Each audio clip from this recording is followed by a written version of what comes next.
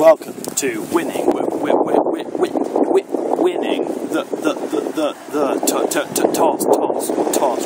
the toss 2012, featuring Usain Bolt, featuring the Black Bear Inn, featuring Usain Bolt and Wayne Bridge.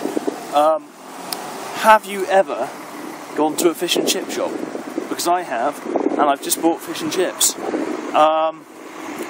Do you imagine David Beckham has ever bought fish and chips? Because I think he probably has. In fact, that's not even a very good question, is it really? Because it's obvious that it's true. I mean, he probably feasted on that as a youngster when he was at West Ham, when he dreamt of pulling on the Irons kit.